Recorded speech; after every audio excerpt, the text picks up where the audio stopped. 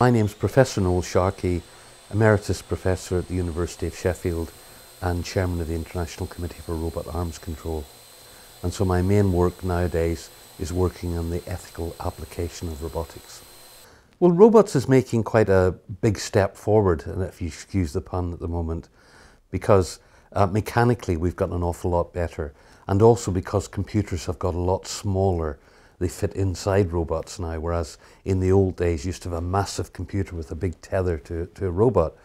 And when they finally took the tether away so that the robot ran under its own program, they called that an autonomous robot. And so nowadays people are thinking very hard about as many tasks as they possibly can for robotics. And many of these are so useful. The downside of that, of course, is that people are very concerned about employment issues, and that is really a big problem. It hasn't come to anything yet. The figures show that rather than creating unemployment, robotics industry is actually creating another 1 million jobs. But we can't rely on that forever. But for me, the main ethical issues are really concerned with human care or human killing. So for instance, in Japan, where there's really a lot of old people and not so many young people, so who's going to look after the old people? Well, the Japanese idea is to have robots look after them. Myself, as I get older, I'd like a robot that could help me navigate around the house or help me navigate outside. If I have Alzheimer's or some sort of dementia, a robot that could remind me. So my general assistant does what I tell it to. Well, one worry is privacy. Robots have camera eyes generally, and so someone would be monitoring me or monitoring some old lady.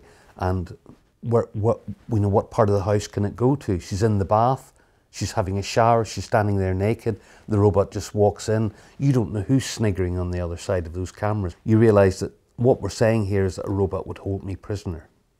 So it might stop me from using sharp knives, it might remind me to turn off the cooker, that's okay. But where do you draw the line? So these are the sorts of issues that we have to get right before we start. I'm actually very opposed to the idea of childcare with robots. They absolutely adore robots. You know, I've run competitions all over the world for children, and they love them. You can explain engineering, you can explain physics, you can explain social and society using robots. But it's a different thing to leave your child with robots for long periods of time. And that would be the worry for me, is that because paradoxically, robots keep your children safe, you might be tempted to leave them for very long times, particularly if you're a busy professional and you have the equipment. So in that case, you could create very, very strange attachment disorders.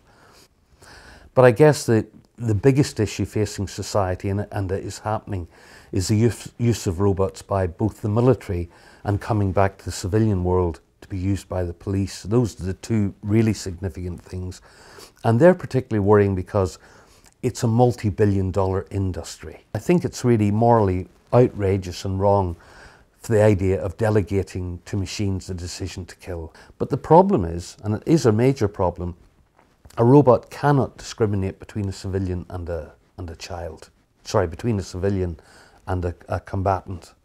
Between a civilian and a soldier. It couldn't discriminate somebody who was surrendering.